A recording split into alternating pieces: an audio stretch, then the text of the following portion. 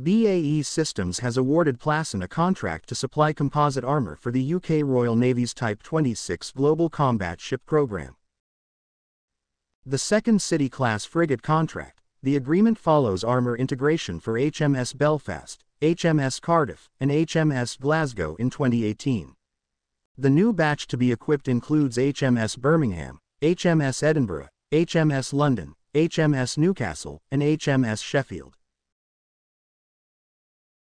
According to the Israel-based company, work for the program will follow a similar approach to installation and cost-effective materials used on the first three vessels. The development will be carried out in partnership with the UK Ministry of Defence's Design Authority.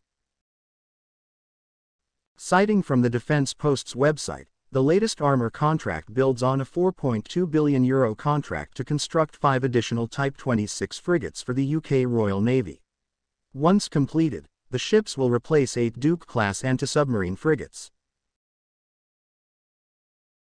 The City frigates are expected to provide increased capability and flexibility, with larger flight decks, multi-role mission bays, and expanded hangars for manned and unmanned systems.